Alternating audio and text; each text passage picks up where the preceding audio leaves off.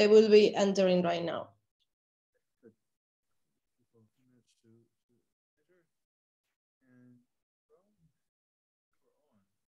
Sure, you're on.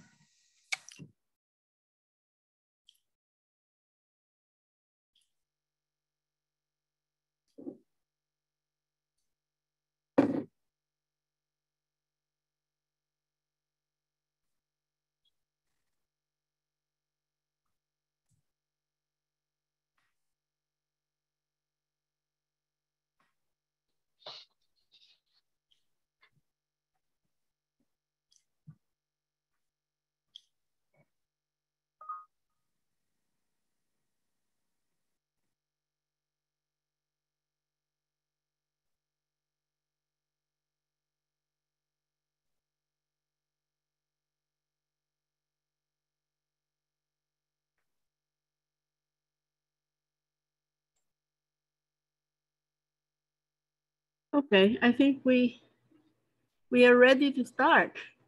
Mariana, all set? Okay, warmest greetings, friends, and wishing you all a meaningful new year. I am Corazon Valdez Fabros from the Philippines and from the International Peace Bureau. I am deeply honored to co-moderate this conference today with Jeroen Bernard. Jeroen, would you like to introduce yourself? Thank you, Cora. Indeed, my name is Jeroen Bernard, and I work on policy and actions related to struggles for peace, democracy, and rights at the International Trade Union Confederation. And from our side, wishing you all a peaceful new year from over 200 million working people and 332 national trade union centers in 160 countries. On behalf of the organizers, I welcome you to the Peace and Planet Online International Conference. We thank you for your presence and solidarity as we together begin the year with stronger determination and commitment to pursue a world free of nuclear weapons. The Nuclear Non-Proliferation Treaty came into effect in 1970 with the promise of creating a nuclear weapons-free world. More than 50 years hence, the nuclear powers have refused to fulfill their part of the bargain, leaving humanity hostage to accidents and miscalculations that could end civilization. Our conference is being held against the backdrop of many challenges that we all face in our communities. Close to 100 billion US dollars of public funds are spent annually on nuclear weapons at the expense of urgent human needs and investment in common security. We dare to ask the big question, why is this continuing to happen? Without a strong multilateral commitment to nuclear disarmament, this will continue to rise indeed. With new nuclear arms races, confrontations over Taiwan, Ukraine, the South China Sea, and Kashmir, the stakes for the review conference and the world couldn't be higher. Yet the bar that diplomats have set for a successful NPT Review Conference couldn't be much lower. To send a powerful message to the UN, despite another postponement of the review conference, and to build our national as well as international abolition and peace movements, the Peace and Planet Network has organized this online conference today. We are fortunate to have distinguished movement leaders, engaged scholars, analysts who will share their expectations for the review conference and spell out what our governments must do to ensure full implementation of the NPT and creation of a nuclear weapons-free world. 2 hours wouldn't be enough to cover all grounds that need to be addressed, but let this be a beginning of a fruitful and meaningful year for our movement. And as we gather today, let us remember those who have gone ahead of us, whose lifelong commitment inspired us to continue to be engaged meaningfully and courageously.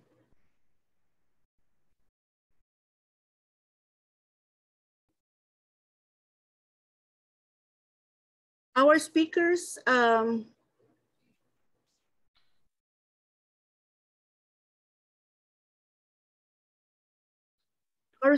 will make a 5-minute presentation. At the end of each panel, we will have a Q&A to address questions for clarification and discussion.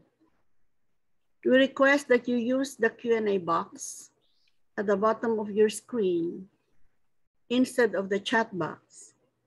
You can use the chat box for comments and information that you might like to share with everyone. In the interest of time, we will give a short introduction for our speakers, and their longer bio will be posted on the chat box. This conference is being recorded, and it will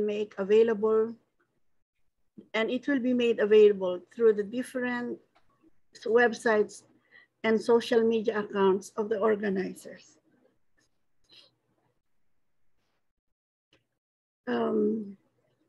Let me now hand this over to Jeron, my colleague, who will continue and move on to introducing our speakers. Thank you very much, Cora. Yes, I think with that all is clear. Further questions or comments can always be dropped in the chat section throughout the conference. But I think this is enough from us. It's high time to start listening to our series of eminent speakers. And it is a particular privilege to introduce our first speaker, as Liv Torres has just taken up her new role as the International Secretary of the Norwegian Confederation of Trade Unions, LO Norway. Until the end of last year, she was the director of the Pathfinders for Peaceful, Just and Inclusive Societies at New York University, building on her earlier experience at the highest levels in Norwegian politics. She is also a commissioner for the Common Security 2022 initiative, revisiting Olof Palme's legacy with an outlook to the future. Liv, you have the floor. Thank you very much, and good morning, good afternoon, everyone, wherever you are. Now, we are at a critical time, basically. I think we're all aware of that. We have less than 100 seconds to midnight on the doomsday watch.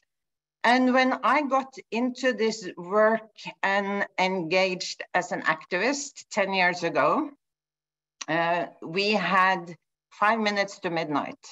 So it tells us two things. One is that we are running out of time.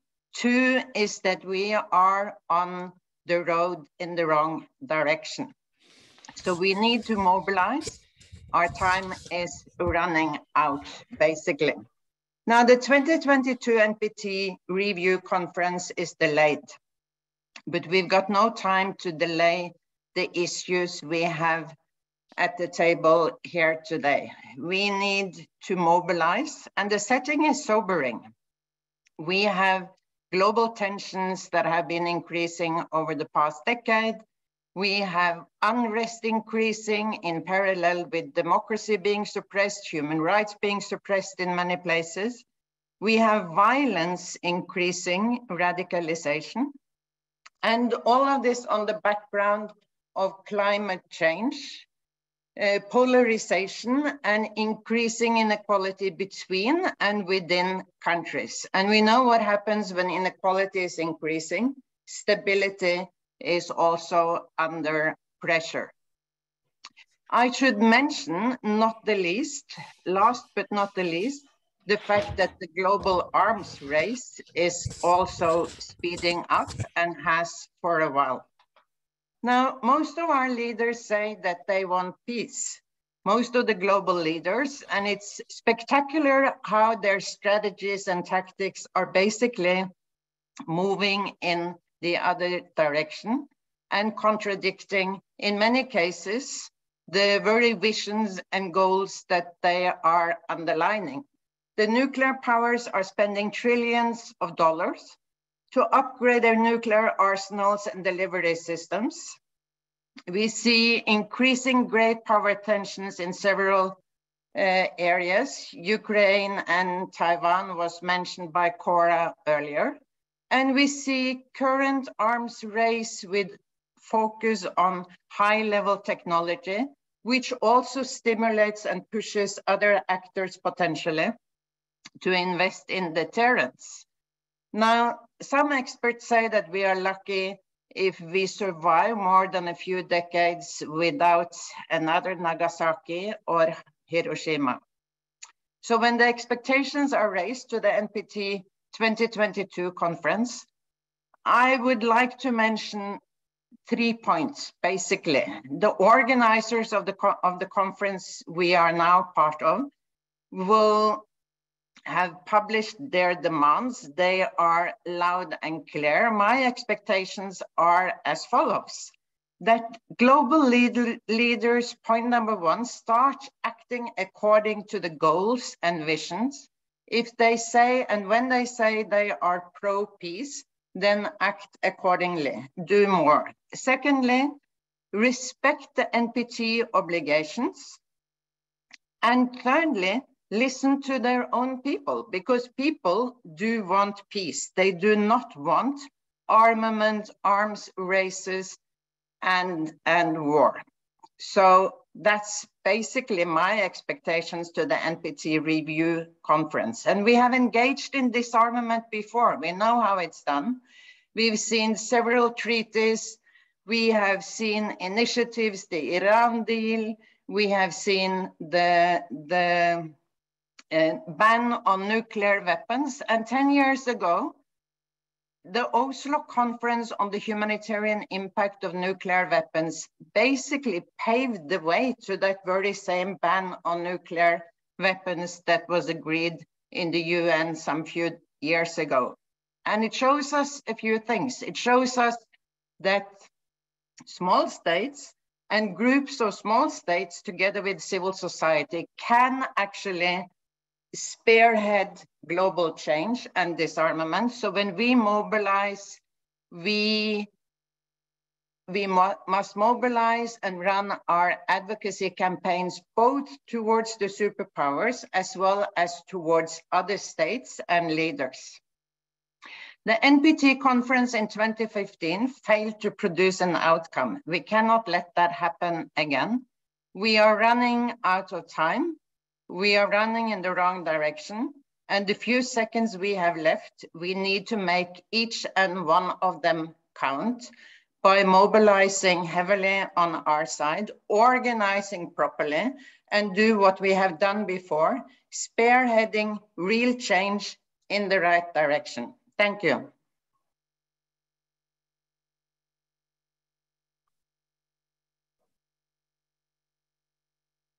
Thank you, Liv. That was a powerful opening, very challenging and clear-cut statement of the message that you'd like to send to the UN for the review conference. And I think that following that lead, which is not, which is important for all of us to begin this conference. I'd like to introduce our next speaker, Alexei Gromyko, who is a corresponding member of the Russian Academy of Sciences and the director of the RAS Institute of Europe. And currently he is executive editor of a journal, The Social Sciences and Contemporary World. Alexei, the floor is yours.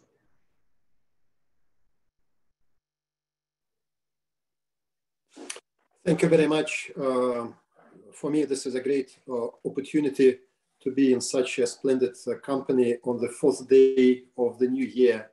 And for me, this is a great opportunity to share with you some of my thoughts on the topic. I think that in terms of non-proliferation and European security, 2021 was a gloomy year. And the end of the year was especially disturbing. The United States and NATO were faced with the red lines and clear-cut proposals from Russia how to de-escalate the situation in their relations.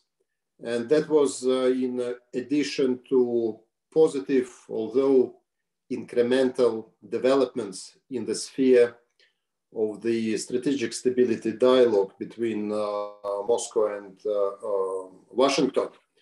But in contrast, yesterday, the 3rd of January brought us surprisingly good news. The leaders of the 5 nuclear weapons states made a joint statement on preventing nuclear war and avoiding arms races. And few experts expected this statement to be put so early in the beginning of the year. And I'm sure that by now, all who are present in the room has had a chance to read it. Besides other themes, it directly relates to the non-proliferation issues. For example, P5 remained committed to the NPT obligations, including the Article 6 obligation to pursue negotiations in good faith on cessation of the nuclear arms race at an early date and to nuclear disarmament. At the same time, this important statement does not compensate for all the accumulated problems. The defense budget of Joseph Biden surpasses the last defense budget of Donald Trump. In 2020, the United Kingdom sharply raised the ceiling of its nuclear warheads. There is a moderate probability of a radical increase in the number of Chinese ISBMs, which may make the Russia-US dialogue on the future of strategic stability a much harder exercise. Just to recall that within this dialogue, the United States wants to count all strategic and non-strategic nuclear weapons, and Russia wants to include all offensive and defensive nuclear and non-nuclear strategic weapons. Emerging and disruptive technologies is another complication. Hypersonics are a real concern in case if such systems are deployed in the proximity of Russia or member states of NATO. And the same relates to the new INF systems, which the United States quickly develops. In the eyes of Moscow, the chances are high of a new Euro-missile crisis exploding in the next years if Russia's proposals on a moratorium on a land-based INF in Europe are not responded to. And just let's imagine that the United States moves its technical nuclear weapons eastward, for example, to Poland, and Russia responds with tactical nuclear weapons in Kaliningrad or in Belarus. In the worst scenario, the deterrence doctrines of Russia and the United States may change from a counter or a second strike capabilities to a preemptive nuclear war fighting doctrine. Then the corrosion of the non-proliferation regime occurs due to more risks, for example, inherent to the AUKUS agreement, the United States strategy of a new Cold War with China envisages the involvement of India in the anti-Beijing military bloc. If this happens, this will inevitably spur a nuclear arms race between Delhi and Beijing, and Pakistan would also be inevitably involved. The more the official nuclear powers compete with each other, the less they can coordinate their efforts in stemming the proliferation, for example, on the Korean Peninsula, and the less they can work on the return of the US to the JCPOA. And by the way, meanwhile, Iran is raising the enrichment of uranium to 60%. Besides the recent P5 statement, is there a silver lining in the cloud? Well, I think that on the coattails of the statement, it will be easier to convene a P5 conference as was agreed in 2020 before the pandemic struck. In Vienna, the talks on the JCPOA should move forward with an active support of the United States, which is responsible for the current crisis. The return of the US and Iran to the deal would diffuse a looming nuclear arms race in the Middle East, including Iran, Saudi Arabia, and Israel. The United States and NATO should strive to work with Russia on achieving mutual guarantees of security, ruling out deployment of nuclear or conventional strike systems in the proximity to one another. And only the United States and Russia working together in goodwill can persuade China to refrain from destabilizing steps with respect to its nuclear arsenal. On its part, China should clarify if there are changes in its nuclear doctrine which breach its non-proliferation obligations. And as to nuclear doctrines of the United States and Russia, the next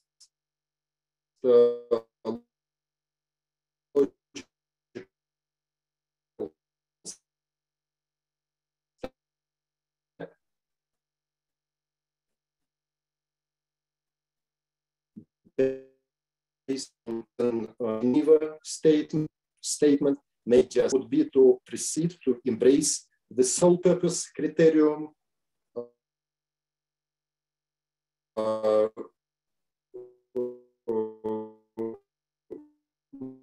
which is understood on the posture, no first. So from my point of view, some elements of stabilization or proliferation or issues which we can expect, which can emerge in 2022 if all sides in goodwill and really strive to cessation of the arms races and further risks of proliferation. Thank you very much. Thank you, Alexei. And sorry, I think that the connection got cut up a little bit at the end, but we got a large part of your intervention. Thank you very much for these important insights in the developments in relation with Russia and the heightened risks. The nuclear weapon state statement is indeed very positive, but you also explained the recent developments that do not match that statement. As Liv put it earlier, I think it's important for all of us that we'll have to monitor further government actions and hold them to account against the declaration. I think it's clear that governments have to act in line. We're moving to Japan for the next speaker. Yayoi Tsushida is Associate General Secretary of the Japan Council Against H&H Bombs. Jensui Kyo, a leading member of the Japanese peace movement. She works closely with A-bomb survivors, organizes international conferences, and represents Jensui Kyo internationally. Yayoi, thank you very much for joining it at this very late hour for you. We look forward to your intervention. Thank you for giving me this opportunity to speak. It was unfortunate that the NPT Review Conference was postponed again. However, we issued a statement in which we demand that the Article 6 obligation and all past commitments concerning the ban and elimination of nuclear weapons be implemented without any further delay. We also call on all the governments to support the TPNW or to set out any other action alongside as part of the special efforts to establish a framework to achieve a world without nuclear weapons. The P5 joint statement became a top topic in Japan today. I want to tell them that their foremost responsibility is to take action to prohibit and eliminate nuclear weapons. We have to make them break away with the nuclear deterrence. In spite of being the only able country, the Japanese government has opposed the TPNW and is sticking to be under the US nuclear umbrella. In the intensifying hegemonic competition between the US and China over the South China Sea and East China Sea, the US promised Japan to use all kinds of US capabilities, including nuclear, to support Japan's defense. In response, Japan promised to make military buildup and mobilize self-defense forces in the event of a Taiwan emergency. Reliance on nuclear deterrence only increases the risk of endless arms race, war, and the use of nuclear weapons. In this regard, the TPNW empowers us. Nuclear weapon states and dependent states say that the TPNW divides the international community, or it is ineffective without joining of any nuclear armed states. Yet, the rejection of their joining the TPNW is not the fault of the treaty. It was simply due to the fact these states still believe in nuclear weapons as a guarantee of their security. More than 120,000 surviving hibakusha are still suffering from mental and physical injuries. How come preparation for another Hiroshima or Nagasaki can be a guarantee of safety? The TPNW has brought drastic change to us. About 70 to 80% of people in nuclear weapon states and umbrella states welcome the treaty and call for their government's accession to it. In Japan as well, 71% support Japan's accession to the treaty, and 85% want its participation in the first meeting of the treaty in March. We are also encouraged by the decision of the new governments of Norway and Germany to join the first meeting as observers. In the general election held in Japan last year, 4 opposition parties unitedly appealed for government change, and Japan's ratification of the treaty and its observer participation were included in the common policy of a new government. We called for public support for creating a government joining the treaty. Unfortunately, the transition of power did not happen, but we could lay the groundwork for pushing the TPNW up on the political agenda. Nuclear weapon states are being cornered by these moves.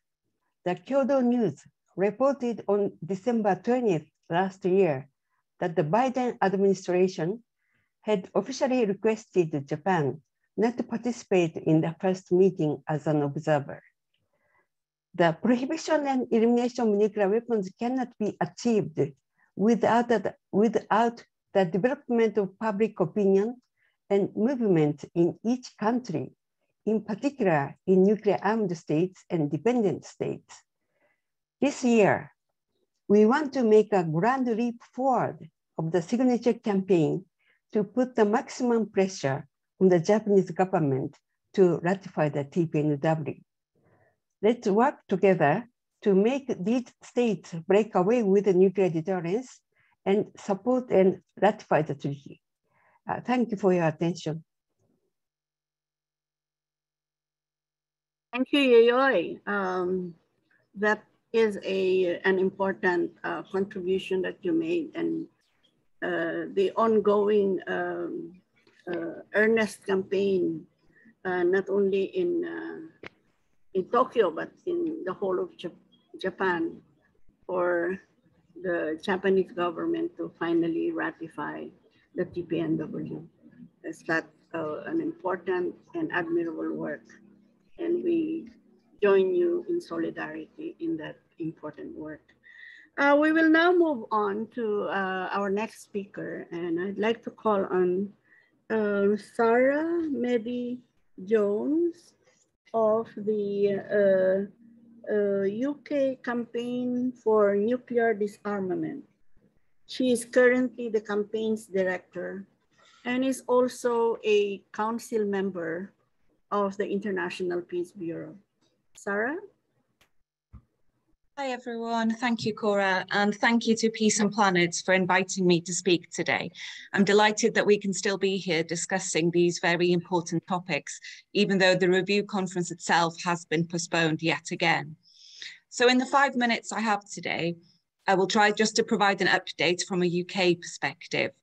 So as was referred to by a previous speaker, it is bad enough that the UK has not only signed up to the NPT over 50 years ago and is making no moves to disarm, but they've now made a new announcement last year that has made the situation even worse and shown the government's complete disregard for the NPT.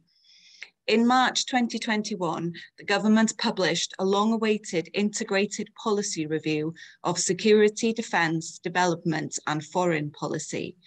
Now, it was a shock to everyone across the board, pro or against nuclear weapons, that this document included a commitment to increase the UK's nuclear arsenal for the first time since the Cold War, and this by 40%.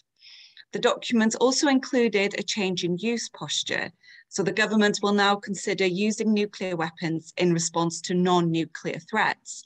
This could mean a cyber attack, for example. The government has also rejected transparency and will now no longer give any public figures for the nuclear weapon system. This will, of course, make it even harder for us to scrutinise the cost of developing these weapons of mass destruction. So C&D, we immediately responded, arranging protests and actions. And one of the things we did was we commissioned the legal opinion by experts from the London School of Economics, which after a lot of work and research concluded that this announcement, this increase in the nuclear warhead arsenal is a breach of international law, specifically the NPT. So we took this legal opinion just before Christmas to a meeting with the president of the upcoming review conference, Ambassador Gustavo Slovinen. He congratulated C&D on our work, read the legal opinion, and we discussed ways forward for our mutual aim of achieving a world without nuclear weapons. Now, we now sincerely hope that the UK government's breach of the treaty, alongside all the other nuclear armed states, of course, none of which are honouring their commitments, can be raised whenever this review conference does now take place. Because as the last 2 years have shown us, nuclear weapons will not keep us safe in the face of the real threats we face today. In fact, in terms of national security, nuclear weapons are irrelevant. We all know the world is reeling from a coronavirus pandemic that has changed all our lives. And it's an indisputable fact that governments such as the UK should have been more prepared. They were warned. The UK's 2015 National Security Strategy even highlighted pandemics as a tier 1 threat. nuclear wasn't in that bracket. But this analysis was not reflected in the government's policies. So on one hand, we don't have enough personal protective equipment for nurses during a pandemic. We don't have enough ventilators to keep people alive, but we have 200 useless nuclear bombs. So this exposes a flaw in the government's strategic thinking. The concept of true security in the 21st century needs to be reevaluated by the UK government and governments across the world. Climate change and its repercussions also poses a serious threat to international stability. Ensuring our security is no longer centered on military scenarios, but rather on increasingly complex and ever-changing factors. And most of the world does actually understand this. I saw someone in the chat had raised the TPNW, and this is a very important development. The Treaty on the Prohibition of Nuclear Weapons was supported by 122 countries at the UN. This agreement has now entered into force, and what it does is make nuclear weapons illegal in the countries that sign it. But of course, the UK has acted shamefully yet again in regards to this agreement. They refused to participate in the negotiations and even issued a hostile statement attacking it. So as a next step, CND is launching a campaign later this month to get the UK to attend the first meeting of the states parties to the TPNW, just as an observer. This is a vital first step in the government here engaging with what is a crucial development in the campaign for a world without nuclear weapons. Britain should view disarmament as an opportunity. Getting rid of its nuclear weapons system could not only provide political leadership to the rest of the world, or sorry, the rest of the nuclear armed states, but could be a practical guide for how to do it, a blueprint for the rest of the world. Because we don't have any time to waste. The threat of nuclear war is higher than it has been in years. There is a danger that misunderstanding, miscalculation, or mistakes could lead to the use of nuclear weapons. And the P5 do understand this. The statement they issued yesterday on preventing nuclear war, of course, needs to be welcomed. But surely they understand, surely they realise that the only way to actually prevent nuclear war is by getting rid of these weapons completely. The UK, as well as all the other nuclear armed states, need to stand by their commitment to disarmament and remember that they are signatories of the NPT. Thank you. Thank you, Sarah. We indeed share your concern over the UK's commitment to increase its nuclear arsenal. Without any transparency and democratic checks for these public investments, as you say, at a time that the pandemic is still not under control and causing avoidable deaths. That's clearly unacceptable. Congratulations on your actions in the country. And all of us, I'm sure, are ready to join and support your campaign activities in the future. We're moving back to Asia now, where Tae-ho Lee is a leading civil activist in South Korea. He is a chair of the Policy Committee and a director of the Center for Peace and Disarmament of the PSPD, that stands for People's Solidarity for Participatory Democracy, a watchdog NGO in Seoul. He also serves as co-chair of the steering committee of the Civil Society Organizations Network in Korea with over 300 members. Tae-ho, you have the floor. Thank you for giving me the opportunity to speak here. The historic TPNW became live last year. However, the armed race and conflict in the Indo-Pacific region, an area where the nuclear armed states are concentrated, is undermining any vision for a world free of weapons. Centered around the political, military, and economic conflicts, which the US has labeled US-China strategic competition, nuclear armed states such as Russia, the UK, and India are increasing their nuclear weapons in the name of military alliances or military cooperation. The US is enhancing its nuclear arsenals. The US and the UK announced that they plan to assist Australia in acquiring nuclear-powered submarine through the AUKUS alliance.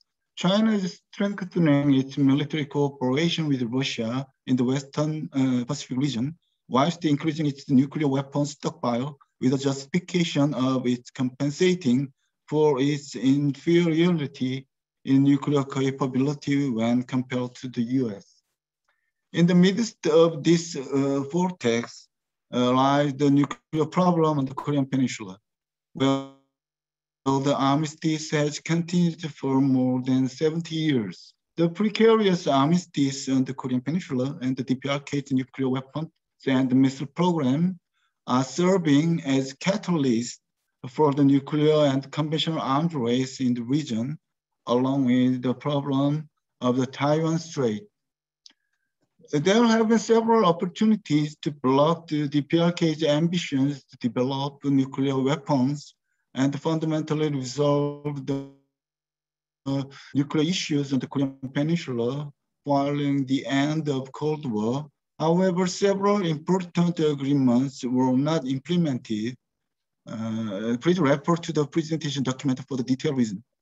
When the US DPRK negotiation process starting in 2018, it was considered to be the last chance to prevent the DPRK from possessing nuclear weapons and to be an important momentum towards stopping the international tide moving toward a new Cold War order.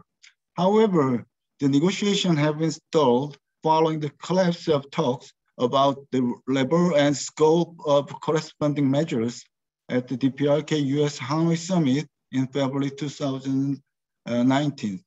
While negotiations are halted and sanctions continue, the DPRK's nuclear material stockpiles are increasing and its means of delivery improving. Time is short. We need to find a fundamental solution to the problem.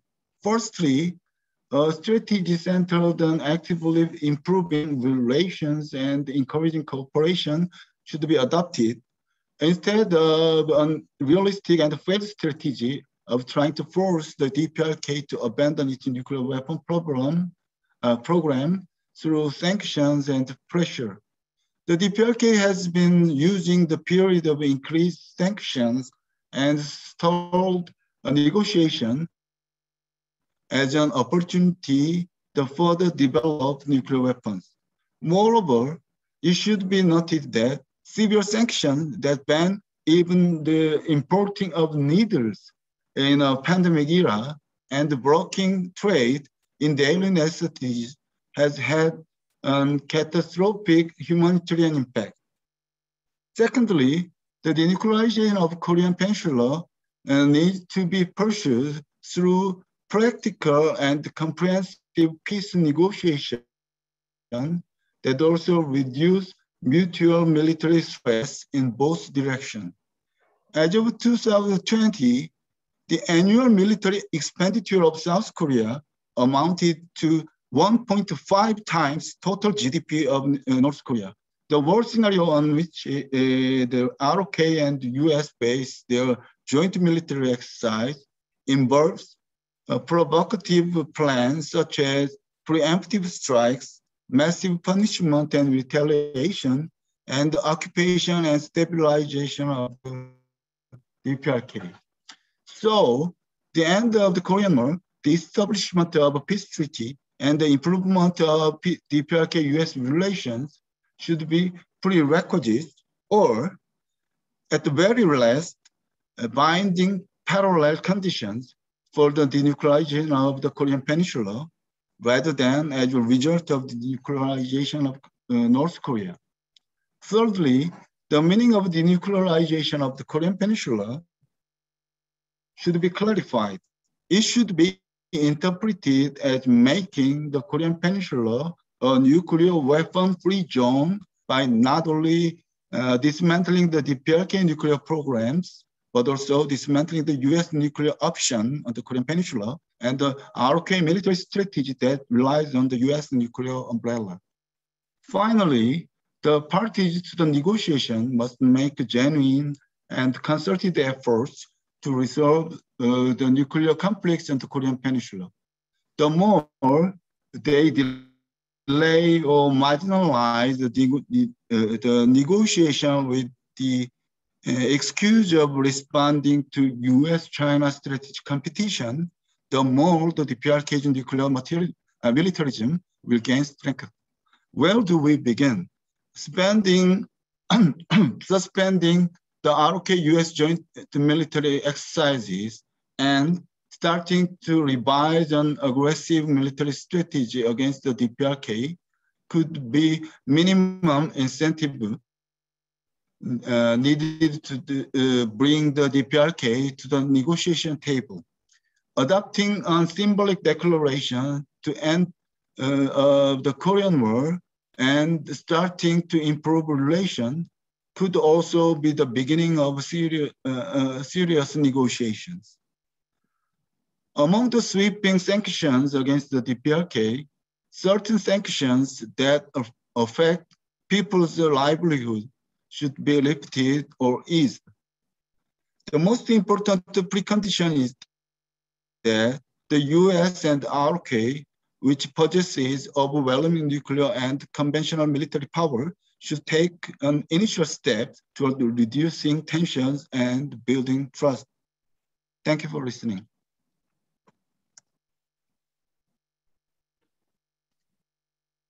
Thank you, Lee Tae-ho, for highlighting the situation in the Korean Peninsula and the need to pursue a comprehensive peace negotiation.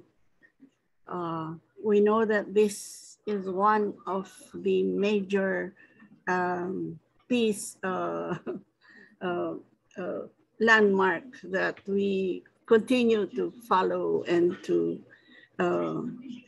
put in our effort, and we are in solidarity and continue in solidarity with you. And thank you for that. At this point, we'd like to call on the last speaker for this panel, Jasmine Owens. I'd like to introduce Jasmine as the lead organizer and policy coordinator for the Nuclear Weapons Abolition Program at Physicians for Social Responsibility. Jasmine, the floor is yours. Hi, everyone. I just wanted to start off by saying thank you to Joseph Gerson and Peace and Planet for giving me the honor to speak today among these very distinguished panelists. Over the course of this pivotal 10th NPT Review Conference, whenever that happens, when asked why the US has stalled on its Article 6 commitments, you will hear the US delegates claim that we must create the environment for nuclear disarmament, and that such an environment does not yet exist. If we are to entertain this notion that there could be a perfect environment conducive to nuclear disarmament, what the US fails to take into account is that this environment will not magically appear out of thin air. It takes genuine and sustained effort to illustrate to adversaries and the world that we are fully committed to maintaining peace. The US has done no such thing. Instead, we have continued to modernize and upgrade our nuclear arsenal, something that is both a blatant disregard of our Article 6 commitments and serves only to encourage other nations to do the same. We have continued to stoke hostilities with Russia and China instead of committing ourselves fully to diplomacy, transparency, and confidence building measures. What we have in our midst is not just a failure to act, but a failure to lead and a failure to hold ourselves accountable. The US prides itself on being a global leader, and yet the only leading it has done is down the path toward a new nuclear arms race. Moving forward with a multi-year nuclear weapons modernization project while making little to no effort to ease tensions with our adversaries, these are not characteristics of a good leader. And if the US believes itself to be a leader, then it cannot act shocked and surprised when other nuclear weapon states follow suit. And the same goes for Russia and China, who also strive to be global leaders. We are sick and tired of hearing that the time is not right to focus on nuclear disarmament. We cannot afford to wait for some future mythical right time. The time to act is now. When the US says we must defer disarmament because the timing isn't right, This is not in the interest of the people, but of key stakeholders who benefit from maintaining these weapons to line their own pockets. It's time for the US to actually live up to its Article 6 commitments and make genuine efforts to move the needle closer to disarmament and not nuclear war. The United States can adhere to Article 6 without unilaterally disarming all at once. This can be done by implementing a no first use policy, which is a simple yet powerful action the US can take to illustrate that it truly is committed to peace. Additionally, and most importantly, the United States must also work alongside other nuclear armed states to begin negotiating the total elimination of their nuclear arsenals. What gives me hope moving into 2022 and beyond is people like you. There are courageous and committed individuals all across the world who are holding the nuclear armed countries' feet to the fire, standing up and saying, we've had enough. One such effort is the TPNW. The entry into force of the TPNW is a monumental achievement to bolster the NPT regime and say to the nuclear weapons states that we see right through your facade, that we will no longer sit idly by while you play games with our lives. What also gives me hope is the growing understanding that we must build an intersectional nuclear disarmament movement if we truly want to succeed. Here in the US, organizations like my own, Physicians for Social Responsibility, understand that we must create the links between nuclear weapons and more proximate security issues for everyday citizens, like the pandemic, because only then can we build support and start demanding access to resources and funds that belong to the people, but are currently being wasted on weapons that threaten the very existence of humanity itself. Only then can we leverage our power to force governments to listen to the people, not a few vested interests. As we enter a new year fraught with danger as far as the eye can see, we must remain hopeful. The entry into force of the TPNW was just the beginning, a seed planted that is growing quickly, spreading its roots across the world, becoming more powerful each day. We, the people, planted that seed, and we, the people, will watch it flourish, watch its beauty mesmerize us all and wrap us into the folds of its leaves, giving us the support we need to continue this fight for a world free of nuclear weapons. Thank you.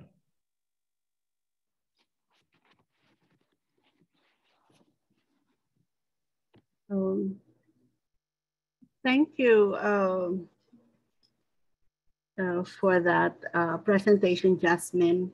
That's about it. We have our 6 speakers for the first panel. And I am looking at our time, and I think only have one space for one question because we don't want to take up the time of the next panel. And I think, and also that at this point, I'm looking at the questions, and mind you, we have 12 questions in all in our Q&A box. And at this point, I would say that we will take up one of the questions that are being asked, and we'll see what we can do if we have space in the after the next panel. But I don't know whether we can do that later. So I think it is important to respond to a question that is being asked to Alexei Gromyko, I think, and I am looking for that right now. I think I've lost it, but it has been answered. Sorry. Oh no. Okay. Yeah, the question is for Dr. Gromyko. Please comment on the following statement, common in Nordic countries now. Through its saber-rattling policies, Russia has unwittingly become the strongest advocate for small countries to move under the US NATO nuclear umbrella. That's a question. Dr. Alexei? Oh, yes. Well, thank you for the question. This is one of the stereotypes which we hear quite often, not just these days, but in the recent years and decades. The problem is that if you compare the situation nowadays with the situation in the 70s or in the 80s last century, then for sure you will notice that Russia since then, since 30 years ago, has withdrawn its armed forces from almost all sites and military bases, which the Soviet Union had in its disposal. Now the 99% of Russian military personnel is concentrated on the Russian soil, not on the soil of other countries, where the Russian military personnel is deployed is in the countries which border Russia, plus one country which is quite close to Russia, which is Syria. So I do not think that in the past 30 years, the military doctrine of Russia or the huge decrease in its armed forces, in armaments, in both conventional and nuclear systems, may be of any real source of danger. But what has been going on in the past 30 years has been the enlargement or the expansion of NATO due to this fact, not to the fact that Russia was sending its troops to other countries. Now we have several states which, member states of NATO, which border Russia, and not just the point is in their membership, but in the infrastructure, in the number of tanks, military aircrafts and personnel, which are deployed on the border with Russia, with its exclave, Kaliningrad, or on the borders with the Union State. This is the Union State is the organization which includes Russia and Belarus. So the red line which Moscow put forward at the end of last year was very simple. We don't mind what is the membership of NATO, but please do not place strike systems, conventional or nuclear, near our borders. And please don't make those states new member states of NATO, which are ready to deploy such strike systems on their soil. And if you remember, President Putin tried, to fancy a situation when, for example, hypothetically, the Russian strike systems are placed on the border with the United States, for example, in Mexico or Canada. And we remember how in 1962, the United States were ready to put the world on the brink of the nuclear war because Russia was deploying, the Soviet Union was deploying its strike systems in Cuba. So Russia asks a very simple question. If you put your strike systems in the proximity of Moscow or St. Petersburg, then do you really expect from us to believe that this is not a sort of threat to our country, and that the further expansion of NATO is simply, is the enlargement of pacifist feelings and the enlargement of the area of stability and peace?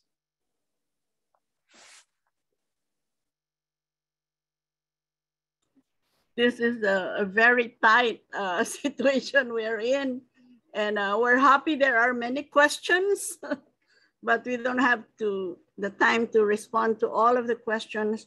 I think that a way to answer the other questions would be through email or some other ways. This is addressed to the organizers. And I wish we could ask more questions, but I would like to turn over the moderation of the next panel to Jaron, so that we can proceed with the other speakers. Yep, thank you, Cora. And I will try, if time allows it, to pick up on a couple of the questions, if it's possible. I've also seen that some of the speakers have already responded through the system directly to those who've asked the questions. So yes, it's time for our second panel. You all realize that our speakers and audience includes people joining from both the Americas and the Pacific at the same time. And that has unfortunately forced us to decide not to organize a break, as it would push our Asian participants even further into the night. But as you can see, this conference is being recorded and all participants will receive a link to review it in their own time. So feel free to take a couple of minutes if nature calls. You're able to review the conference afterwards. So now moving on to our next panel, we have a series of speakers from regions as varied as Europe, Africa, South America, and the Middle East, and with speakers from non-nuclear states, countries hosting nuclear weapons, countries owning nuclear weapons, and a country that has given up nuclear weapons. So I'm sure that together with me, you look forward to learning from this diverse set of perspectives. And I'm glad to hand it back over to Cora to introduce the first speaker. Cora? Oh, okay. Well, it is a privilege to introduce a leading activist against the US nuclear bomb stationed in Bushel, Germany.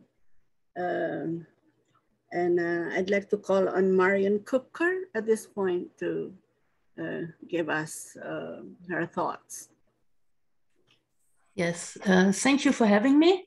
As you can see in the back, I'm also working for the Fellowship of Reconciliation in Germany.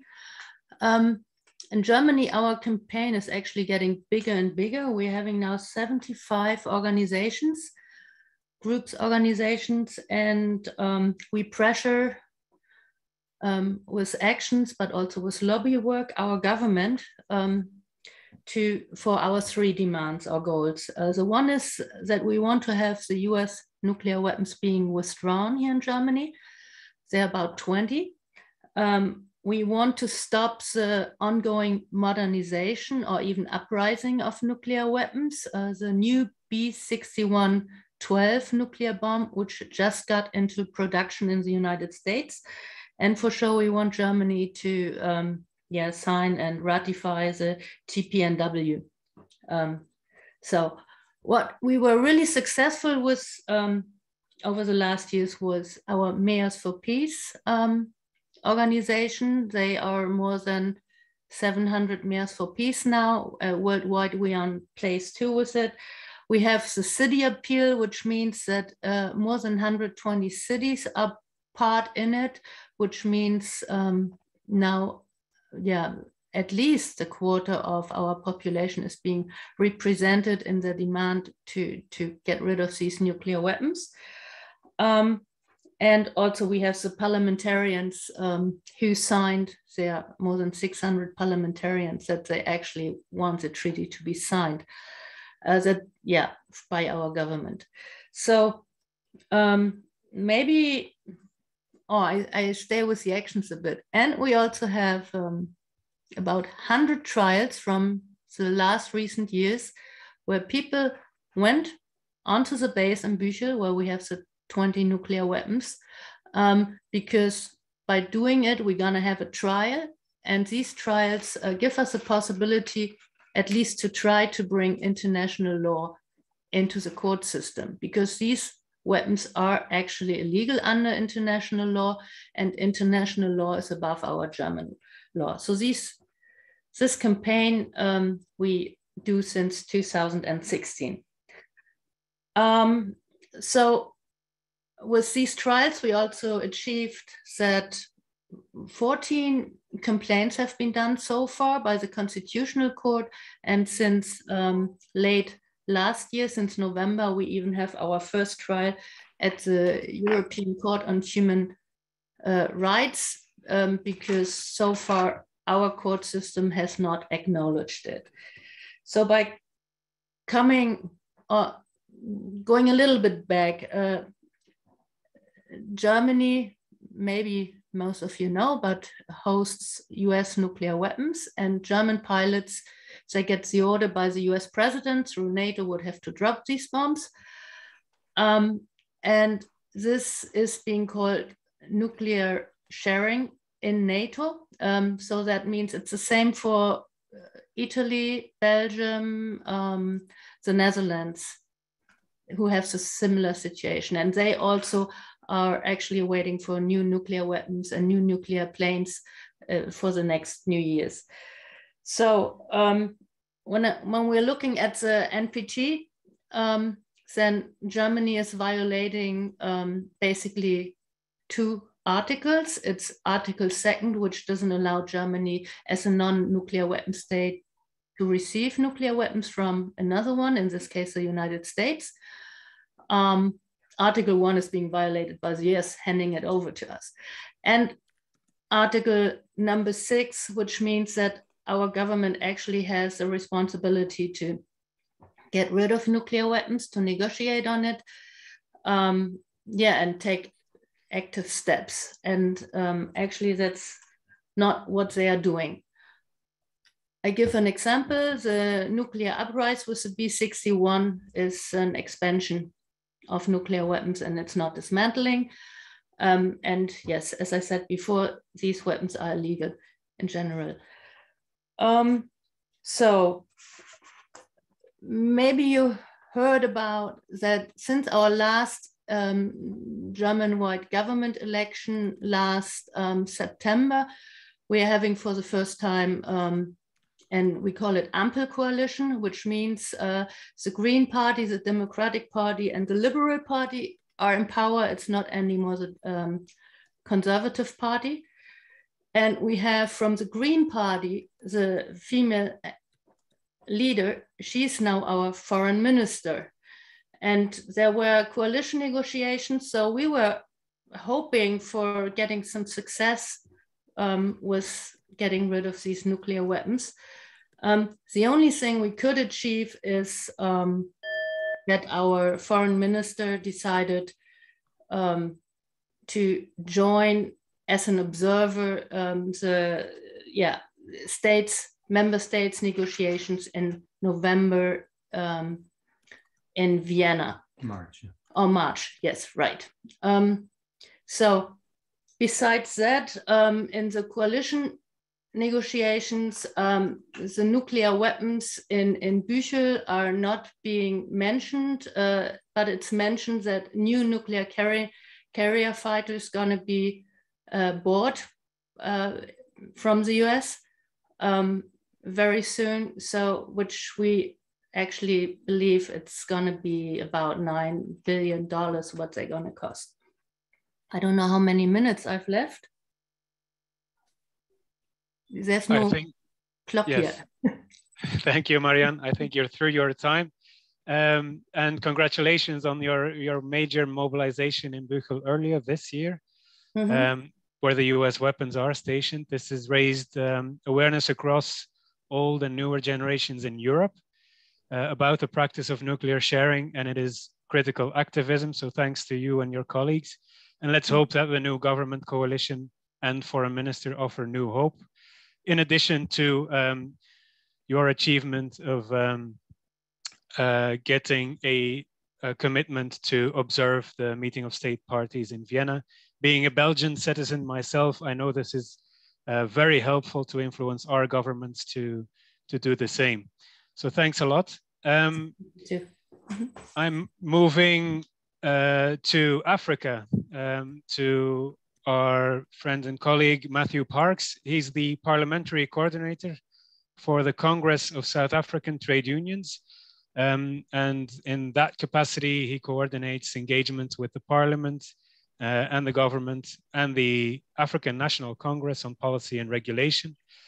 And at the National Economic and Development and Labour Council, as well as bilaterally, he engages with companies and industry bodies on behalf of South African workers. He has long been involved in the ANC and its various formations and structures, and built up a lot of experience with pushing through peace and disarmament policies. Matthew, welcome. We look forward to listening to you from Cape Town. Okay.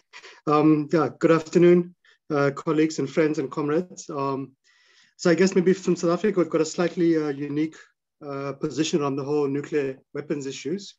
Let me just say, as COSATU, the Congress of South African Trade Unions, we represent about 1.6 million workers in 17 individual unions.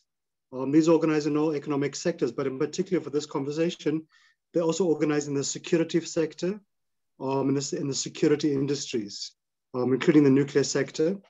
COSATU has been part of South Africa's liberation movement and in alliance with the ANC since its founding in 1985. And COSATU, like its alliance partners and its predecessors, were always opposed to South Africa's apartheid regime's nuclear weapons program. I think currently right now, South Africa, like other countries across the world, we are facing our deepest recession in a century. Unemployment has surpassed 46% during this period of COVID-19. We've seen millions of workers losing their jobs and their wages. We feel really that there's a need for the world to be focusing on creating jobs, saving lives, not on investing in nuclear weapons. Our nuclear weapons colleagues were developed by the former apartheid regime in secrecy during the Cold War.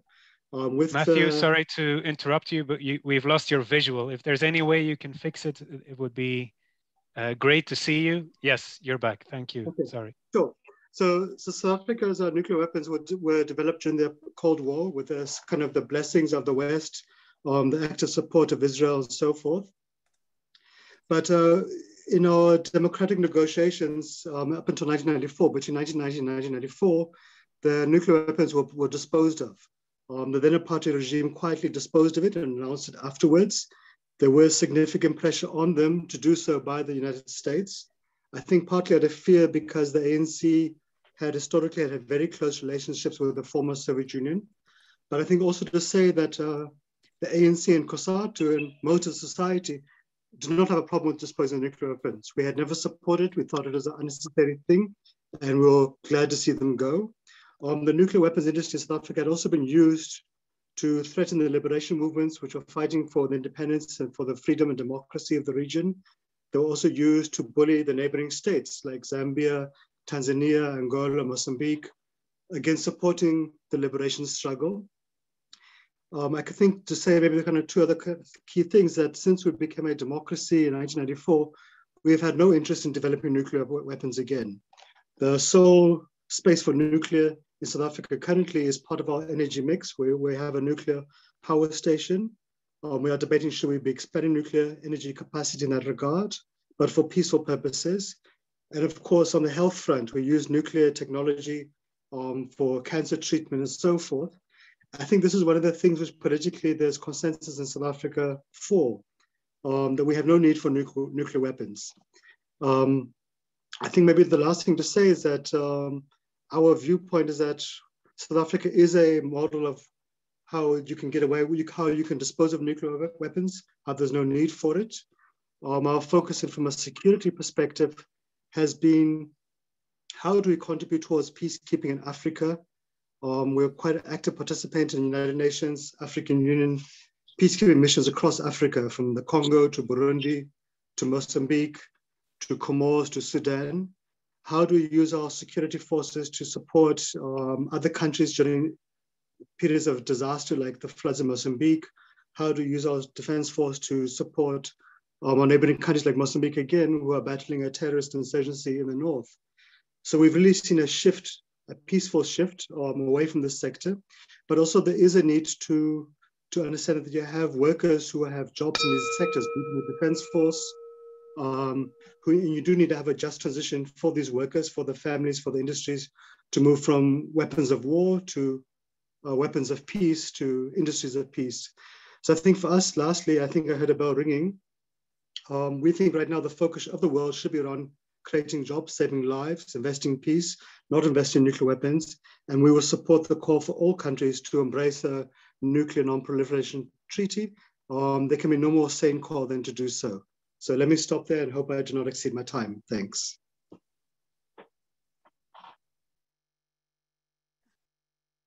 Thank you, Matthew, for sharing your situation in South Africa and the important perspectives that you are bringing into this discussion in this conference today. Let me now, I'm trying to keep myself from making a lot of comments. So I'd like to immediately introduce Maria Pia Devoto, who is the director of the Argentinian organization Association for Public Policies and a specialist in international security and non-proliferation issues, disarmament, arms control, and gender, and conducting advocacy activities, and a lot of other concerns that she is involved in. So Maria Pia, please.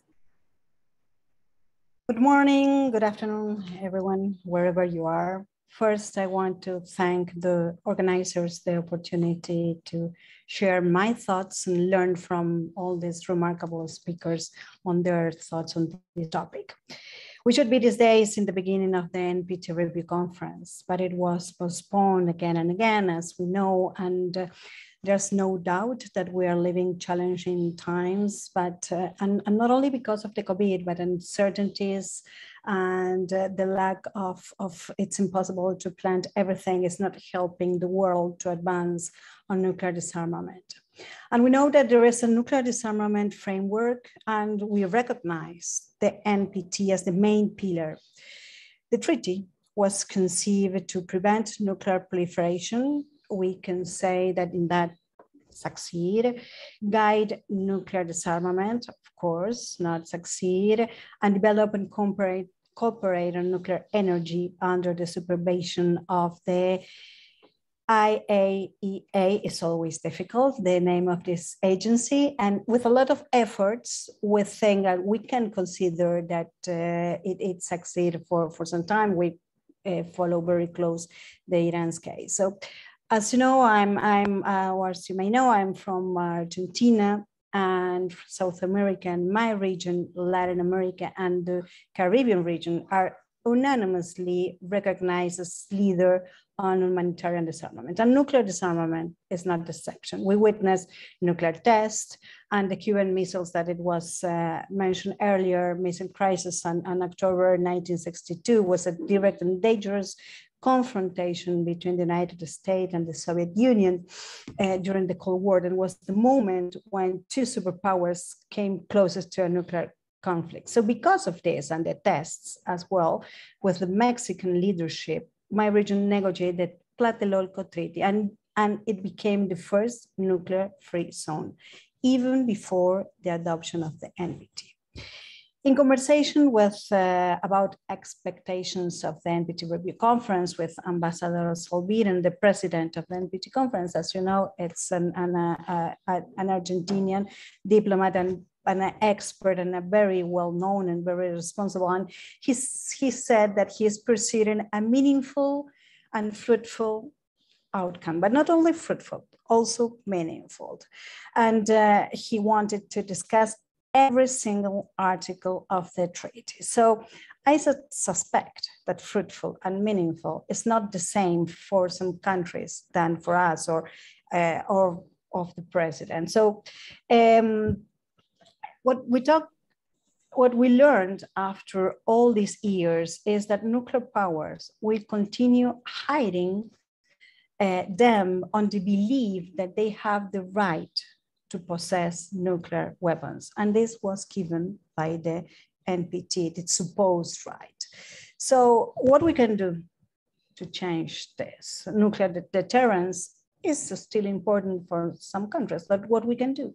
So first, continue advocating in every country in the world, those, but in particular, those that protected by nuclear weapons. So I've heard very interesting campaigns and efforts in these countries. So we continue doing this and call countries commit with nuclear disarmament to put pressure to enforce every article of the NPT in the review conference, especially in nuclear disarmament, and enlarge, it was mentioned, of course, earlier, enlarge the membership of the Treaty on the Prohibition of Nuclear Weapons. So we know we are more, we're one voice, we only need to speak louder. So thank you very much.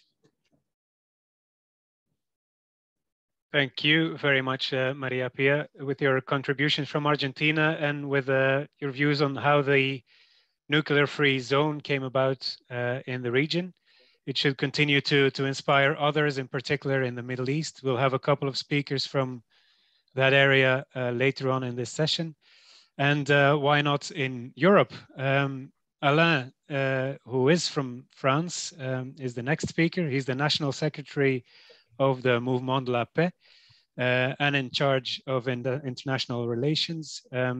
He's Executive Secretary of the International Association of Educators for Peace and co-chairs the French Teachers for Peace. Alain, as yes. Europe is looking for more geopolitical independence, France is a key country that will define strategic decisions for the region.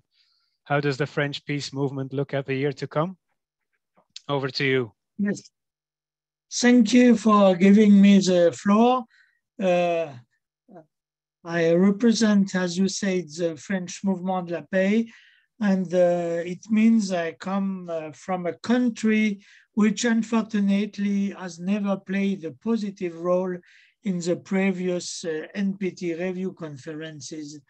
Perhaps you don't know that France signed the NPT only in 1992. It means 22 years after its entry into force. And the successive French presidents have never questioned the doctrine of nuclear deterrence. And they justify all the possession and permanent modernization of the French nuclear weapons. It's hard to believe, but the issues of nuclear weapons and of nuclear deterrence are never debated in the French parliament. It's only the decision of the presidents. And we are constantly told the same propaganda about our independence and security and so on. And despite the media's wall of silence on these issues, the majority of the French people declares itself in favor of nuclear disarmament.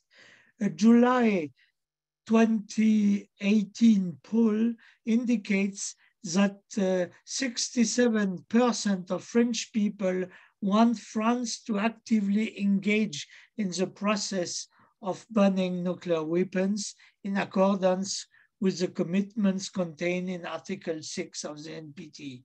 The majority of our people is against the modernization of the nuclear arsenal and in favor of the ban treaty. And our role, our responsibility as peace activists is to make this demand be expressed even more strongly. Today, we are confronted with immense crises, you know, them, pandemic and climate and inequalities and so on. And in such a situation, we need our government concentrate all means, financial, economic, intellectual, scientific, and technological means in favor of the well-being of the peoples and not in favor of the nuclear arsenal. We expressed this demand in the streets in France last September 25th by organizing marches for peace, climate, and social justice in dozens of cities and villages in France. And we will do it again at the next weekend on January 9 in Brest, in Brittany, where the actual French presidency of the European Union will bring together the 27 defense ministers and the 27 foreign affairs ministers. It means 54 ministers of the European Union all together in Brest, in Brittany, and they want to speak about a European army and about militarization of the EU.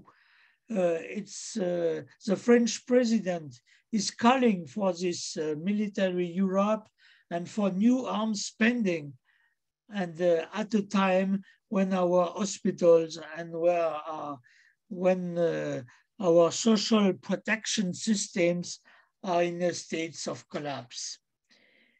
In this mobilization, and also in the debate for the next presidential election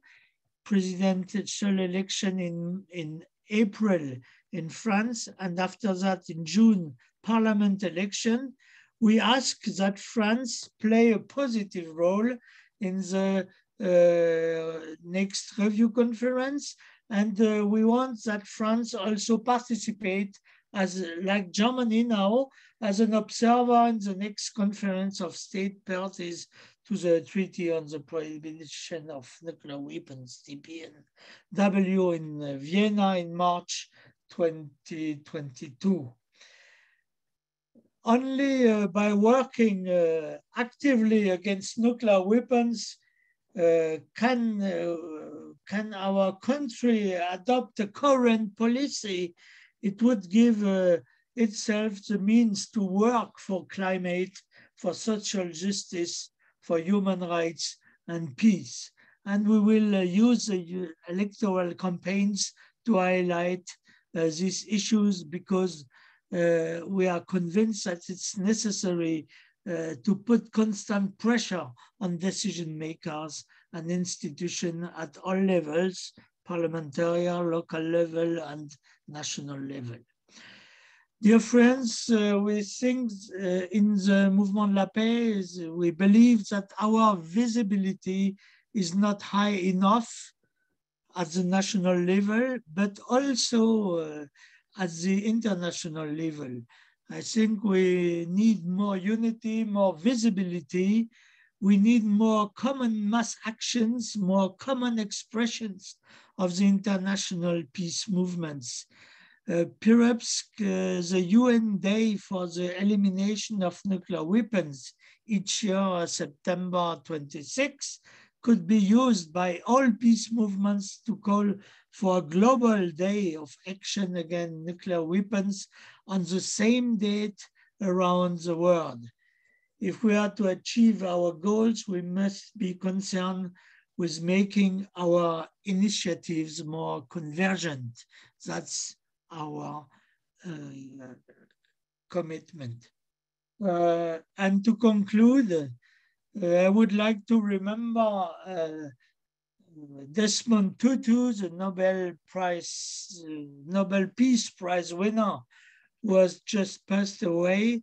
He said, "Hope is being able to see the light despite the darkness." We have the darkness, so let's keep hope. Thank you very much. Thank you, Alan.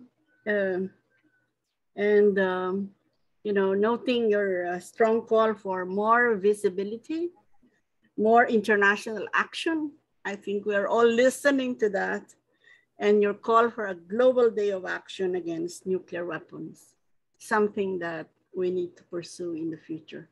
So thank you. And at this point, I'd like to introduce our next speaker, Ahmad Tiaa. I'm not sure whether I pronounce it right. Ahmad is the director of the Middle East Treaty Organization, which seeks to eradicate all weapons of mass destruction from the Middle East through innovative policy, advocacy, and educational programs. So Ahmad, you have the virtual floor, please. Thank you so much, and it's a pleasure to be here.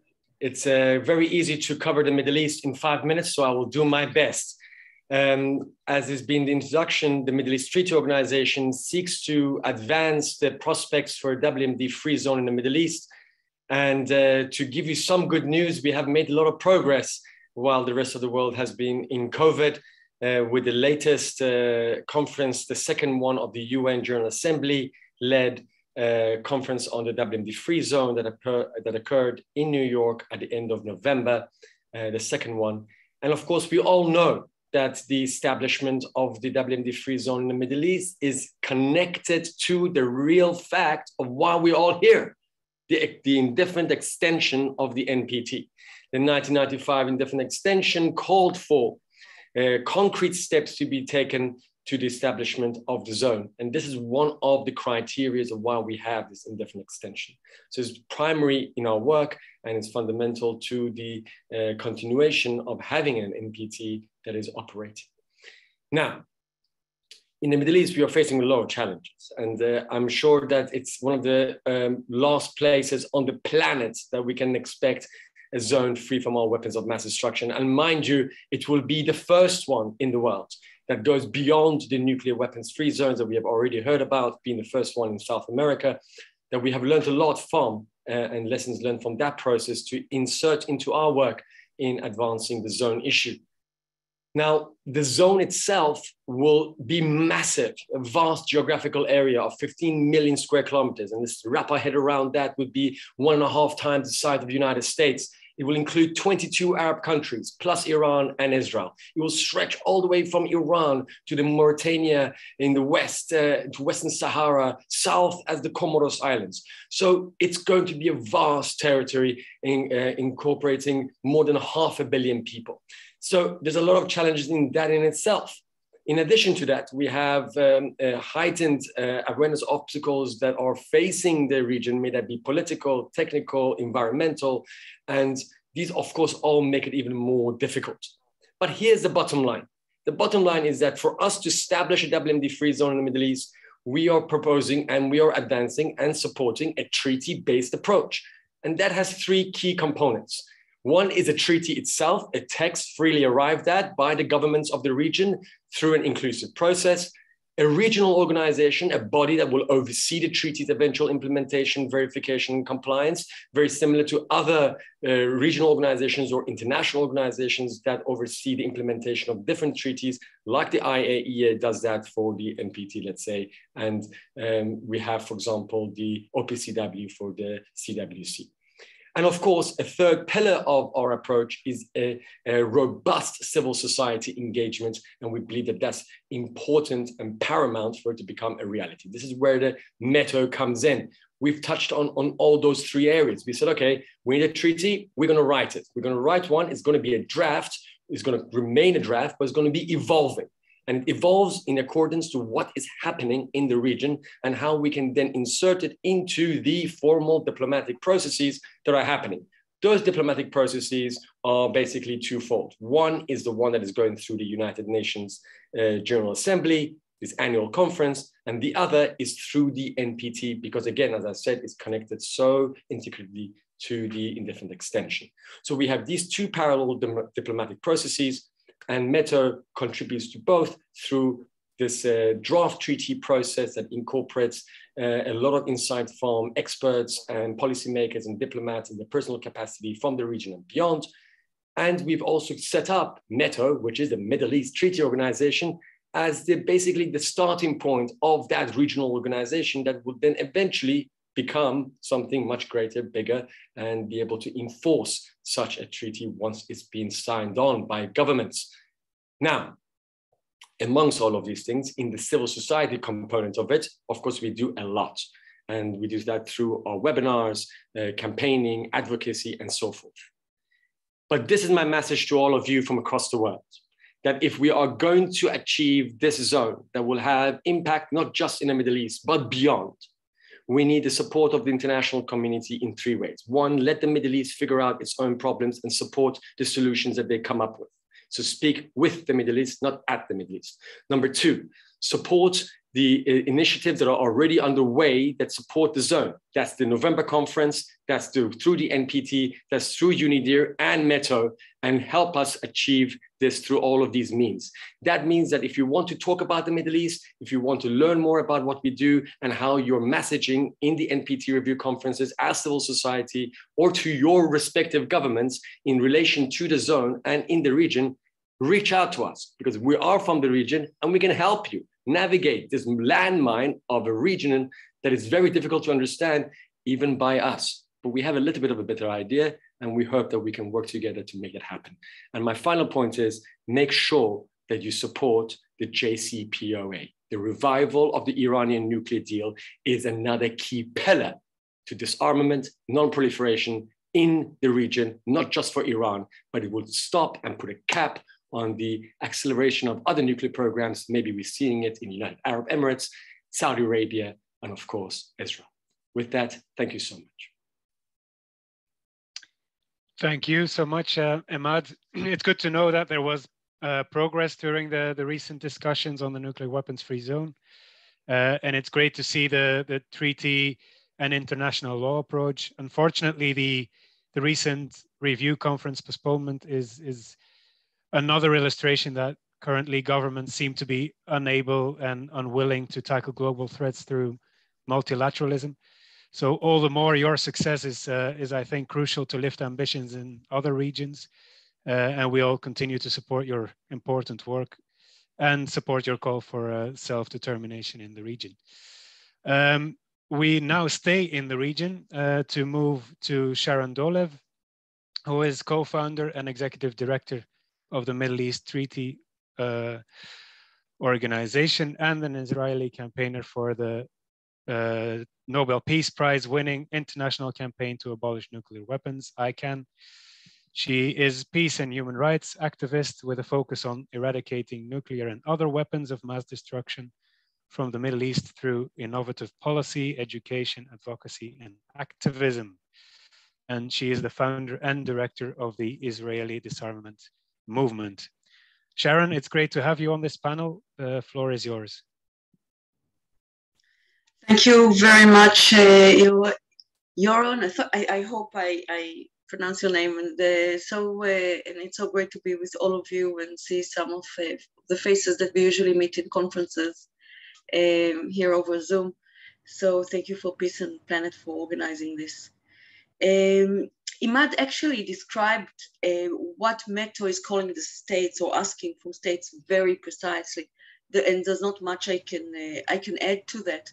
But I do want to focus on what is it that we civil society say to our states, to other states, what is it that we're calling for when we're talking about the NPT and when we're talking about the Middle East and the NPT. And I think that usually it is very usual for the West to talk about the Middle East without the Middle East. And it's less common to invite a Middle Eastern to say what he thinks should happen between Russia and the US. But I will say something about that. I think that as campaigners, we should really like the NPT. This is the one place where the nuclear armed states are actually sitting in the room under an obligation to disarm. Article 6. I think that what we don't do enough is to call on a timeline on that, is to campaign within the nuclear armed states. Now, in the Israeli disarmament movement, we have come to a realization that while we can scare the people efficiently from nuclear war, from any future nuclear war, we don't have a solution to offer them when it comes to Israel disarming. And that's actually the reason that METO came to life, a regional organization that gives a regional solution. I think that it's time for us, campaigners from around the world, to find the same solutions, what might bring the nuclear armed states to the table, 5 of them are sitting at the NPT. Now, the last NPT Review Conference ended without a final document. The reasoning for no final document was a state that was not even in the room, Israel. Now, how can it be that a state that is not in the room can affect the NPT? That shows a lack of goodwill. The nuclear armed states didn't want to talk about the ban treaty. They didn't want to talk about the humanitarian consequences of nuclear war, and they couldn't reach any agreement. So they turned their eyes and hands to the NPT, to the Middle East at the last 2 days, so they can say that, that there is no a final document because of the Middle East, because Israel won't join the NPT as a non-nuclear armed state. Now, there are states in the room and they can achieve some good decisions. One of the decisions that we should push for is that the Middle East shouldn't be touched at this upcoming review conference, because the Middle East is being taken care of with the November conference. So it's not an NPT decision. It's not an NPT process, sorry, but it is a UN decision that is close enough to the 95 resolution to be sufficient enough for the states in the room to just support. What the states can do is to assist the states within the region with hosting some of the roundtables and some of the intersessional work to continue and work on a draft text or on a text that gives answer to the thematic themes that the states in the room, the Arab states and Iran in the room, brought up as things that needs to be solved. Now, as civil society, we found solutions to some of their issues, and it is up to us to continue and find what the problems might be and find solutions ahead and offer it. We can't do it without the international assistance, because some of us don't speak to some other states. I mean, to have a conversation within the Middle East on weapons of mass destruction is almost impossible. But for us, apart from asking campaigners and states to start talking about Article 6 much more than they talk about the Middle East or about the state that is not in the room, for us, it is crucial to remember something that even us in the Middle East Treaty Organization overlooked, and that was what is security in the Middle East. Because one of the delays, or one of the reasons that there will be delays on the talk, is exactly because of regional security and because of the link of means of delivery to the whatever solution that needs to come up at the November conference. So what we're starting to do now is remap what is security to the Middle East. It is a new project. We think that it's exciting. We invite you to join us. Thank you. Thank you, Sharon. You know, after listening to Emad and Sharon, I think our next speaker, and also our final speaker, would be one who would be the appropriate speaker to close the this panel. And at this point, I'd like to call on Tarja Kronberg, a distinguished associate fellow with the Stockholm International Peace Research Institute. And she is currently working on the Middle East with the objective to reduce tensions and to create conditions for dialogue. I think it is a way of, you know, kind of reinforcing the thoughts and reflections coming from Emad and Sharon. Tarja? Thank you. And I think this discussion is a very good discussion to start the year 2022, which probably will be very turbulent and not so peaceful as we hope. But I would like to, in the context of the Middle East, also address the sort of bigger question of the future of the NPT as the last speaker. And I think we can see today that no, there's really a lack of innovative thinking about the NPT. There are two groups, the ditchers who want to ditch the NPT and see it as a discriminatory treaty where some countries may keep nuclear weapons and others have to abstain. And we have the keepers who feel that the NPT is the last arms control treaty and it has to be kept as such, and it would be terrible to destroy it. So between these two extreme positions, I actually advocate a question of renegotiating the NPT and looking at how this could be, why it should be done, and who should do it. And this is, I just wrote a book on renegotiating the nuclear order, so it is based on research in this field. Two reasons for why the NPT would need to be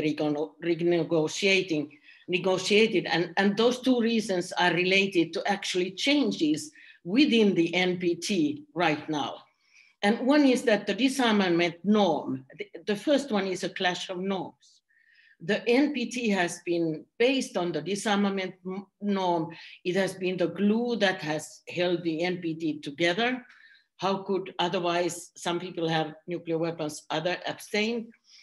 And now there is another norm, which is the prohibition norm, which is much stronger. The TPNW has sort of achieved this new norm. And this has pushed the nuclear weapon states actually to argue and defend for deterrence.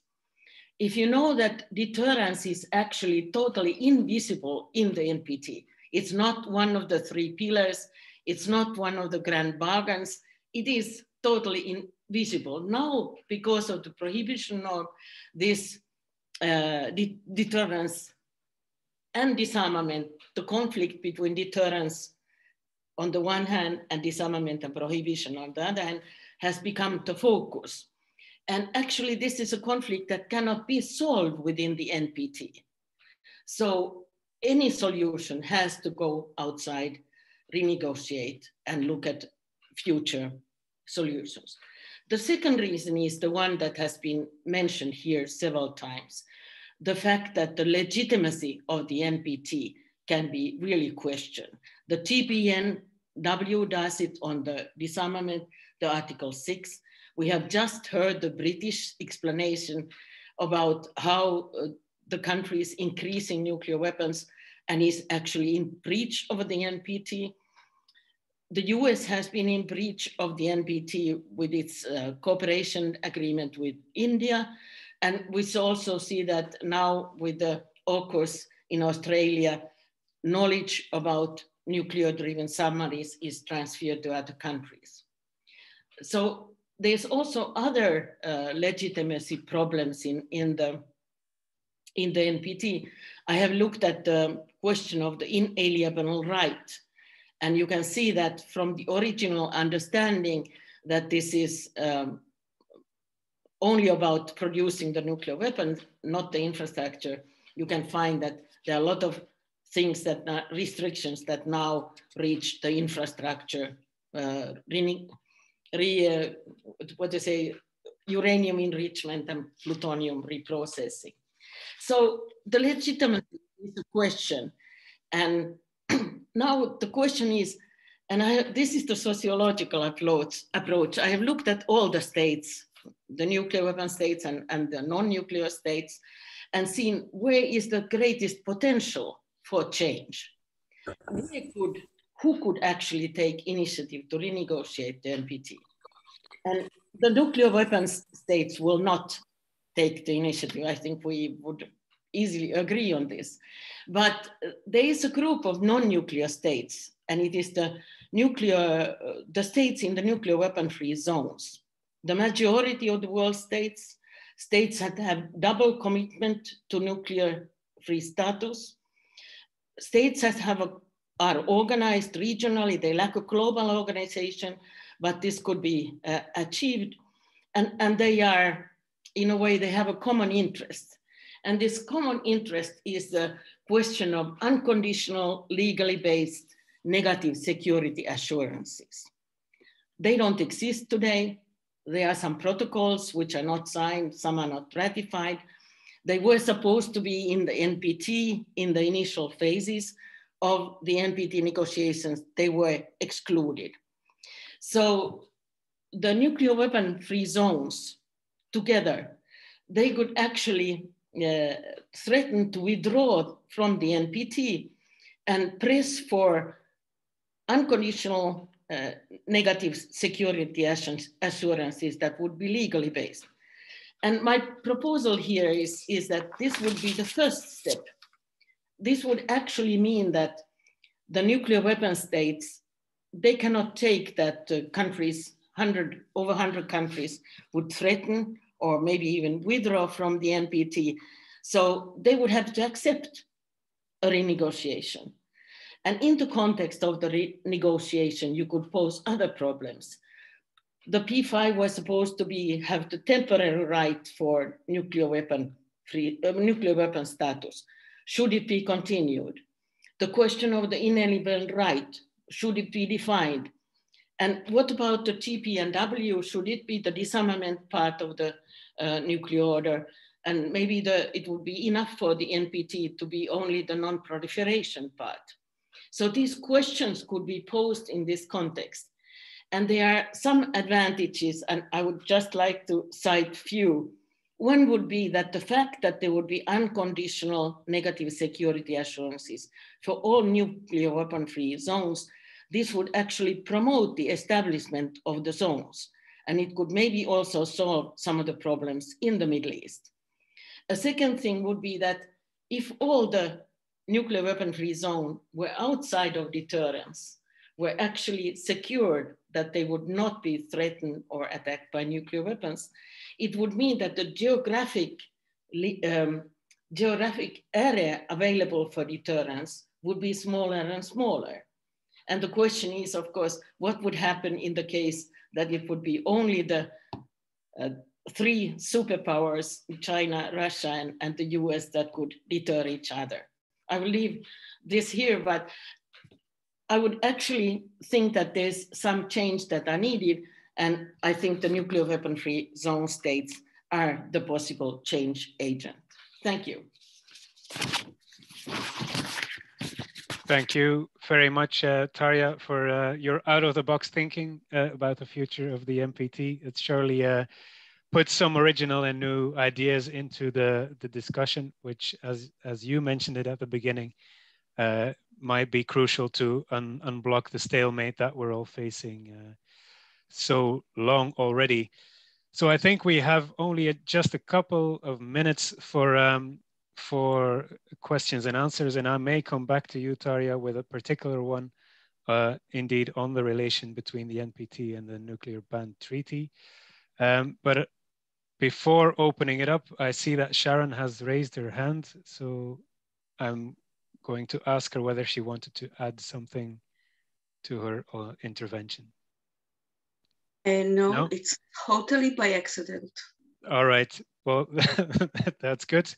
And I wanted to pick up on a couple of well, maybe we won't have time for a couple of questions, but one question that was addressed actually at the time of the earlier session to the trade union speakers, that would be Liv and Matthew over the session, from the Women's International League for Peace and Freedom, about how trade unions can stop members from working in the nuclear weapons industry.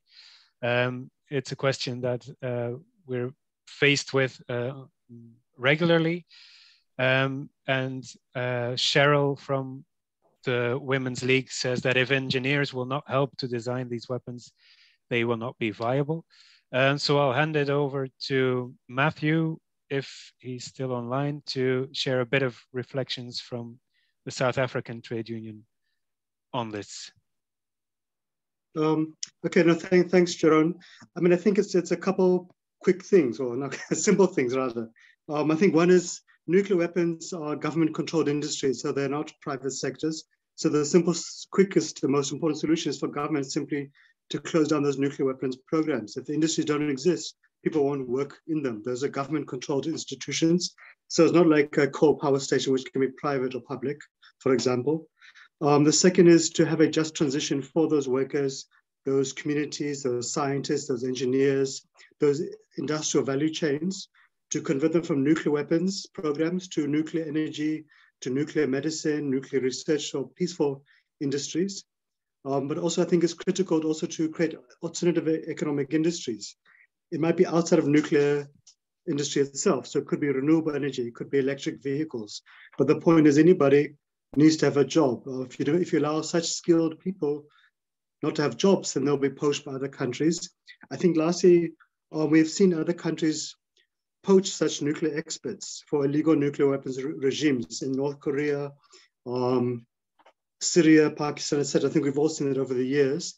And I think the last point is that South Africa after 1994 the government had to actually make sure that those persons in South Africa who have nuclear weapons expertise don't go to other countries like Libya, etc. They had to actually tell them, we'll employ you here, we'll pay you a very wealthy salary, but also that they also use the stick as well, that we're going to confiscate your passport, you'll not be allowed to leave those countries, and we're going to make sure that you stay in South Africa, because this is our contribution to keeping the world safe, not allowing such highly sought after expertise to be taken for wrong use. So I think for me, it's those kind of interventions. Well, thanks, Jerome.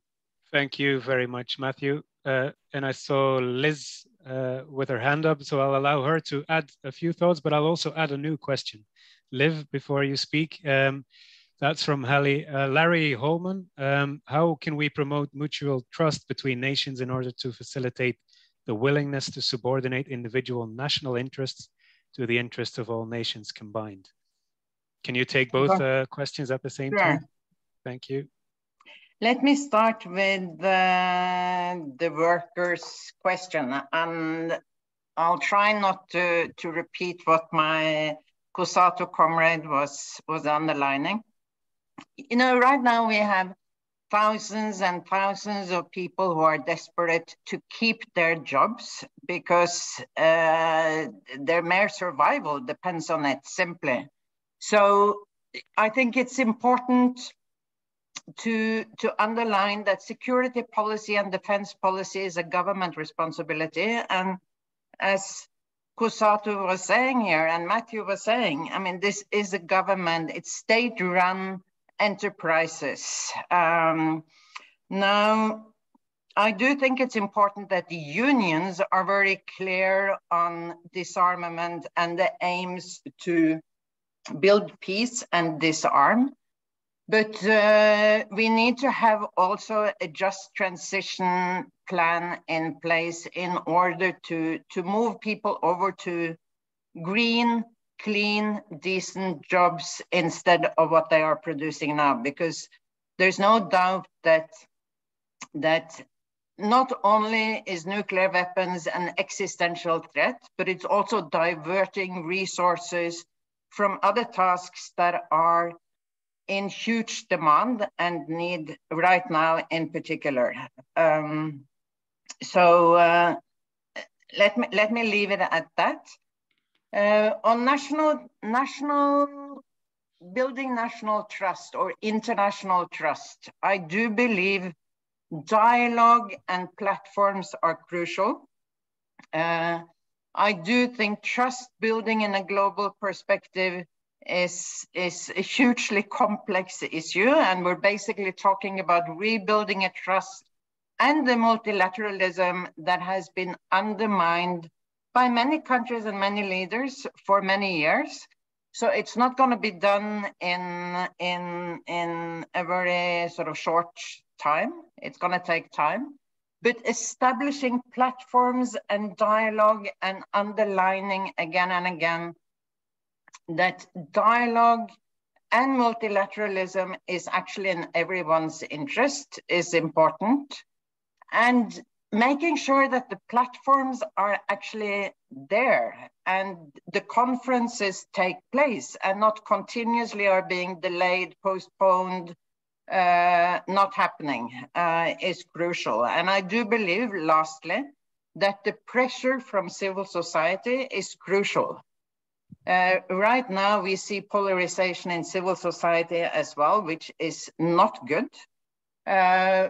With civil society in many countries focusing on their own national interests in contradiction to others, their own country first, they're going more and more nationalistic in some countries. So the more we can build dialogue inside civil society and put pressure on our governments to actually follow the same dialogue principles, I think is of crucial importance right now. Okay, thank you very much. And I truly apologize to the other speakers that we won't have more time. But Liv, I think you take us to the final section of this conference. Not without thanking Joseph and Mariana for all the hard work that they've done to organize this conference. I'll hand it over to them to briefly introduce a statement that was prepared that we can indeed use to make sure that our movements push governments to not indefinitely postpone the NPT conference, and to make sure that we keep moving forward rather than backward. So from my side, thanks to all of you for allowing me to be your co-host, and a special thanks to my colleague Cora for today for great cooperation. Joseph, the floor is yours. You're muted, Joseph. Sorry about that. Let me get to what I've got here. So thank you, Jeroen, and I want to thank our excellent speakers and everyone who has joined today's conference. What a great and hopefully impactful conference we've had. Our goal has been not only to seek better understandings of the threats we face, but also to change policies and to remove the threats of nuclear cataclysm. In anticipation of the now postponed NPT Review Conference, the Peace and Planet Network developed our conference statement, which you can find at the website, which we posted in the chat. When a firm date for the rescheduled review conference is set, the Peace and Planet Network will begin planning our future initiatives. Let me summarize our statement and encourage all of you to take actions for nuclear weapons-free, peaceful, just, and sustainable climate world. At the height of the Cold War, Bertrand Russell and Albert Einstein appealed to the world to remember your humanity and forget the rest. Today, the bulletin of the atomic scientist doomsday clock is set at 10 seconds to midnight and warns that humanity stands at the brink of apocalypse due to the twin existential threats posed by nuclear weapons and climate change. Solutions to these threats are readily apparent. Fulfill the Nuclear Non-Proliferation Treaty's promise of a nuclear weapons-free world and end the use of fossil fuels. The entry into force of the Treaty on the Prohibition of Nuclear Weapons is a landmark achievement. It demonstrates that the majority of the world's nations stand in judgment, even outrage, at the failure of the nuclear powers to fulfill their Article 6 NPT obligation to engage in good faith negotiations for the complete elimination of the nuclear arsenals. Trust has been further shattered by the nuclear weapons states' failure to fulfill commitments reinforced by agreements made in the 1995, 2000, 2010 review conferences, including their unequivocal undertaking to accomplish the total elimination of nuclear arsenals. The nuclear powers' failure to fulfill their NPT obligations, their increasing investment in and reliance on nuclear weapons, their ongoing first use of nuclear warfighting doctrines and development of overwhelming conventional high-tech weaponry, encourage forces in other nations to seek their own nuclear deterrent, further increasing the dangers of nuclear catastrophe. Short of nuclear attacks, nuclear weapons devastate human lives because of radioactive poisoning from their production cycle and the diversion of essential human and financial resources, from stanching the COVID pandemic to the climate emergency, and from hunger, homelessness, and hopelessness. We call for immediate fulfillment of Article 6 obligations and past NPT review agreements to abolish nuclear weapons. We call for US-Russian negotiations for deep reductions in their nuclear arsenals. We call for a halt in the development and deployment of all nuclear weapons and delivery systems, for significant reductions in spending for nuclear weapons and related systems, for support in signing and ratification of the TPNW, and to end all nuclear sharing. We urge settlement of all conflicts through diplomacy and peaceful means based on the UN Charter and international law, for negotiations to fulfill the promise of the creation of a Middle East nuclear weapons-free and WMDZ-free zone, and for common security diplomacy. We call on the world's movements to mobilize popular opinion and actions to pressure our governments to implement, support, and sign the TPNW and ratify the TPNW, to demand our governments to cut massive spending on nuclear weapons and militaries, and to increase multi-issue international civil society collaboration to build the political pressure to achieve a nuclear weapons-free world. That's a lot, but we can do it. We need to live as if our commitment to life, to ourselves, to our families, our children, and everyone else is really our deepest commitment. We need to live that from day to day. Thank you.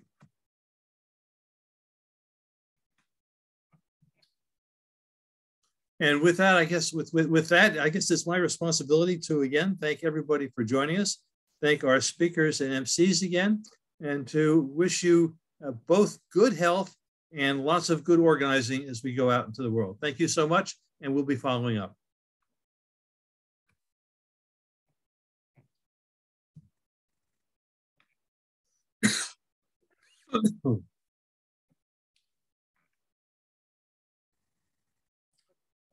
And then I just need to apologize to speakers and to Mariana and our MCs. I have to run off for a kind of a routine but important medical appointment. No problem, but I'll be gone the rest of the afternoon, but I will be sending appropriate thank yous. And everybody, well done. That was really well done. Yeah. Okay, thank you. We will send the recording. Thank you. Bye, stay safe.